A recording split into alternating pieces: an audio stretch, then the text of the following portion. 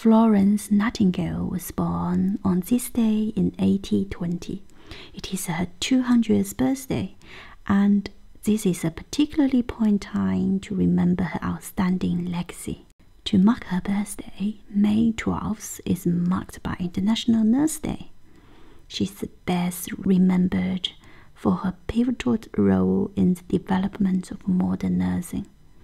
But she was also remarkable in a number of other areas as well.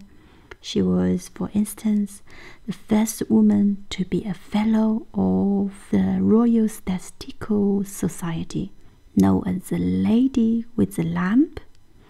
Nightingale has inspired countless people to take up nursing.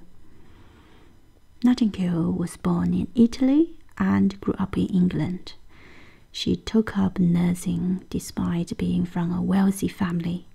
The job was just seen as the sort of respectable job a woman of her position should do. She was drawn to help the sick, the poor, to the extent that she decided to forego married life in order to continue her profession. When the Crimean War broke out, she found herself leading a group of 38 volunteer nurses in Scutari, modern-day Turkey. There she experienced horrendous conditions. More soldiers were dying from diseases such as typhus and cholera than from injuries sustained in the battles. The hospitals were overrun with rats. Nightingale enacted many changes which improved the conditions greatly. She improved the hygiene and sanitation, insisted on regular hand washing with soap.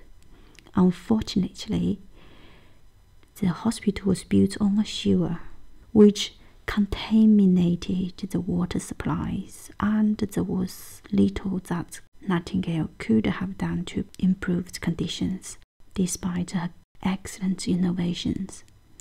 She returned to UK and dedicated herself to promoting and improving nursing. She set up training schools, wrote notes on nursing, which is still very highly sought of today, and wrote countless letters campaigning for changes to public health and workhouse. Her campaigning was highly effective, not least because of the academic approach she applied to her work. She provided detailed evidence to support her recommendations, providing statistics and data that was easy to understand. She was even a pioneer of the pie chart. Her legacy endures today, and it has been a pleasure to paint here. Thank you so much for watching. If you like it, please give me a thumb up and don't forget to subscribe for more.